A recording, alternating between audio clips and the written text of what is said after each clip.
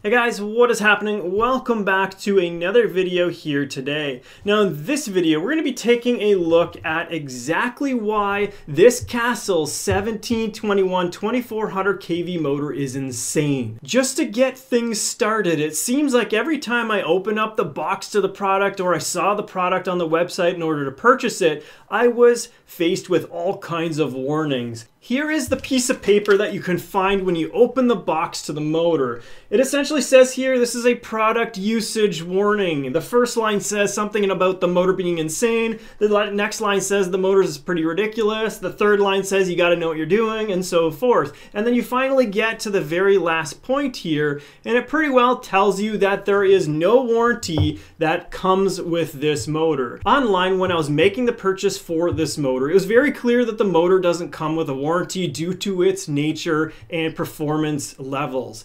However, it doesn't just end there. There's also no warranty if you get a Castle Creation speed control and connect it up to this motor. And to go even one step further, if you hook this motor up to a battery pack that comes from who knows where, you may not have a warranty with that as well. And this lovely piece of paper goes through and describes exactly why. So there you have it, the very first point that I'm not even actually counting as a real point on why this motor is absolutely insane. Now let's move on to our actual first point, which deals with the size comparison of this motor. Keep in mind, this motor is designed for that 1/8, 1/7 scale type of radio control vehicle. This motor here as well is designed for a 1/8 scale radio control vehicle. And as you can see, the size difference in length is significant. This motor here, the one that we're talking about, is almost double the size in length of our motor that is perfectly suited as a 4S motor for any type of radio controlled 1/8 scale vehicle. Now another thing that you can notice alongside the actual length of it is the diameter difference. As you can see, the motor that we're talking about today, it has a larger diameter can. Now you might be sitting there thinking, come on Ryan, like obviously a bigger motor is going to provide us with more power. This is like Motors 101. It's the first thing you learn about a brushless motor. Well, this is the thing. You're right. Okay, so let's move on to point 2 and point 3, because point 2 and point 3 is where all of the magic happens. This is where the motor stands out completely from the crowd. So let's go and take a look at this motor by getting rid of our other motor here. Now that we have that other motor off the table, I want to go and focus our attention on this guy. So the first thing we're going to do, since we have no warranty anyway, we may as well just take it apart, because it doesn't matter if I pop it open. I'm not trying to save a warranty here.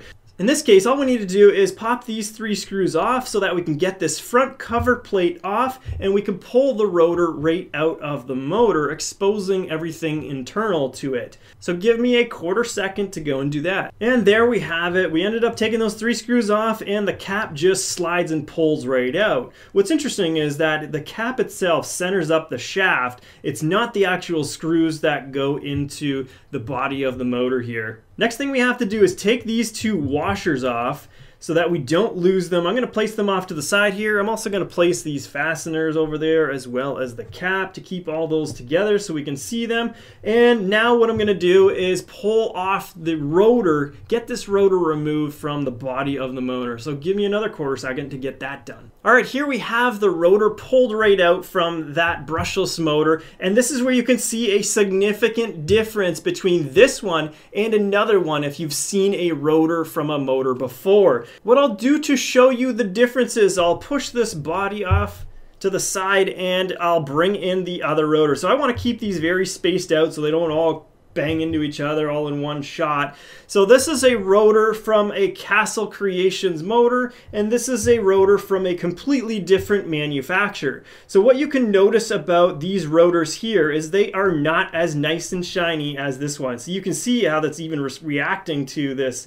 You got to keep these things so far away because they have so much magnetic strength. This motor here has a high strength Kevlar wrap that goes right around the actual magnet. So you have a 4-pole motor here, and you can see all the different magnets. I can see the shape of that magnet right there, and I can also see the winds going around the entire can of that motor. So that's what actually makes that rotor hold all together. If you didn't have all of this Kevlar wrap going around the motor, these magnets, when it hit a certain speed, would completely let go and the motor would be finished. Now the big thing about the Kevlar wrap is it pretty well limits you to about 60,000 RPM for a motor that is roughly about this size. And that's where our 1721 2400 kV motor from Castle makes up the biggest difference here. This rotor does not have any type of Kevlar wrapping going around the magnets. In fact, you can't even see the profile of the magnets. You don't even know that those magnets are there. This is a stainless steel sleeve that you can see is made up in 2 sections that pretty well houses the magnets and not allows them to fly out from the core of the rotor. The big advantage to using this type of sleeve is now you increase the strength, the holding strength, so that those motor magnets don't let go. This gets us up to a maximum of 90,000 RPM, which is essentially what Castle is telling us. This is a major reason as to why we can get so much performance out of this motor. Now let's move on to the final item that makes this motor truly spectacular in its form. Obviously, when we go and look inside the can of the motor, we don't necessarily see the makeup of the windings and how they all come together. However, we do know that Castle advertises this motor as a 0.5Y wound motor. And this is very, very, very significant. It's significant in a multiple different amount of ways. Typical Castle motors of the 1/8 scale platform or larger have all been 1Y wound brushless motors. The wind is what allows us to capitalize on the design changes made to the rotor so that we can maximize the total amount of RPM to use in our vehicles. Let's use an example so that I can paint this picture a little bit more clearly. Now let's imagine that this Castle 1721 was actually sold as a 1Y wound motor. What would that mean for us? Well, we know that the 0.5Y, this motor, is actually 2400 kV. Therefore, a 1Y wound motor is going to be 1200 kV.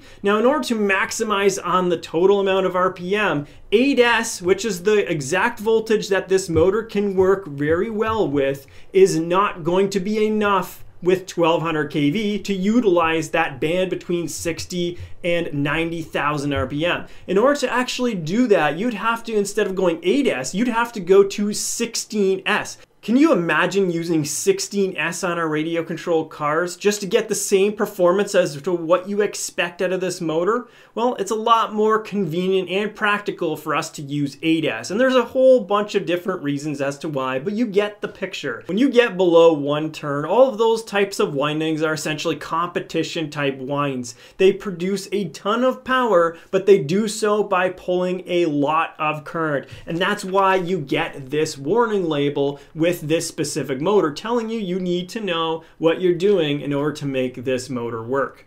Well guys, there you go. We've pretty well covered exactly why we have all these different kinds of warnings with our motor and essentially why we don't have a warranty included with this motor and anything that you decide to hook up with it as well. If you do decide to go out there and pick up one of these motors for yourself, just make sure that you're an advanced, experienced user who really ultimately knows what you're doing. And if you do not decide that you want to go and select this motor for your specific application, however, you still are interested in it, all you need to do is follow the channel here, make sure you're a subscriber so that you can see the videos that we put out. I'm going to be using this absolutely overpowered insane motor in a 100 mile per hour build, and then who knows where we'll go in the future. As always guys, like the video if you do, make certain you keep the smoke on the inside. Thanks for watching, and I'll see you on the next one.